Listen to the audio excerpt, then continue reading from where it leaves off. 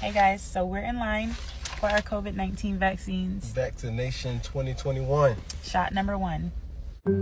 More and more people are lining up to get their COVID-19 vaccines. Over half of all U.S. adults have received at least one shot. Hey guys, we're on our way to get the second vaccine, Pfizer, so we'll keep you posted on our side effects, how we're feeling after. As they do, many are now also sharing their side effects, and some I had a tiny headache and a tiny little red spot on my arm. Are more common than others. I don't know if you guys can see it, there's a little bump right above my left clavicle. So what side effects should people expect after getting their shots? And when is it important to seek medical attention? I can't really lift my arm like past my shoulder, but that's it. Side effects like this, pain and redness in the arm where a person received their shot, are the most common. Dr. Kritika Kupali says they can even be a good sign. So the reason for the symptoms is really because your immune system is revving up to develop those good antibodies that you need to help fight off the coronavirus if you were to come into contact with it. So basically it's like a training for your immune system. Yeah, that's a really good way to think about it. Headaches, chills, fever, nausea, body aches, and in some cases even vomiting or diarrhea are normal, if a bit unpleasant. I have been running to the bathroom. I feel like my body's shutting down. People getting the 2-dose vaccines from Pfizer and Moderna may also feel different from one dose to the next.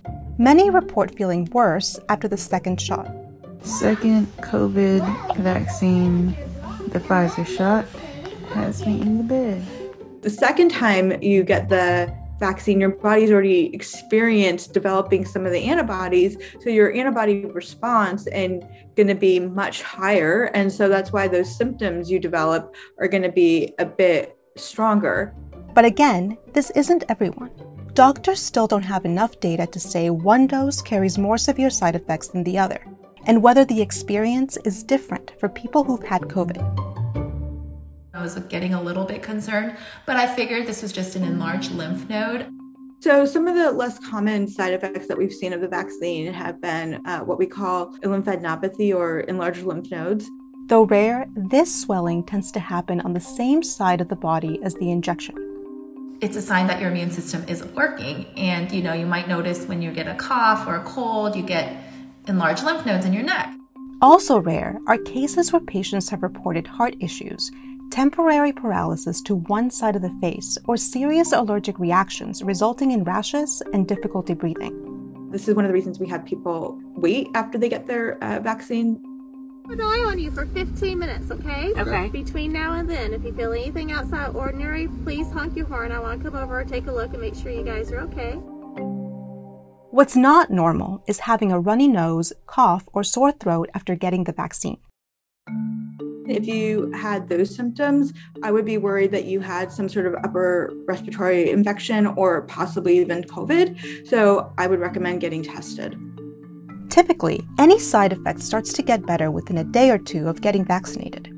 After that, Dr. Kupali recommends people seek medical attention. Also, if they have things like difficulty breathing, shortness of breath, swelling, things that would be considered emergencies.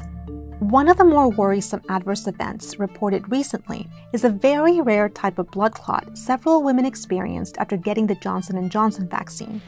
More than 7 million people in the U.S. have gotten this vaccine. It really is 1 in a million people that have had this event. U.S. regulators recommended temporarily pausing vaccinations using J&J's shot. An advisory panel has since recommended its use resume. And the company said it would add a warning to the label about the risks for rare blood clots, similar to what was done in Europe. What are some of the things that people should do in order to dampen their side effects? I would try to schedule time to just kind of have a mellow day, right? So you don't know how the vaccine's going to affect you. But Dr. Kupali says, don't worry if you feel fine. The vaccine is still working. People over 55 typically experience fewer side effects, possibly because the immune system gets weaker with age. I don't want people to think, oh, if I don't have a side effect, that's a bad thing. People's bodies are different as well. I'm pretty great. Don't be afraid to get the vaccine. Everyone reacts differently. Me and my sister did not have any symptoms. That doesn't mean you won't, but in the end, it's better than COVID.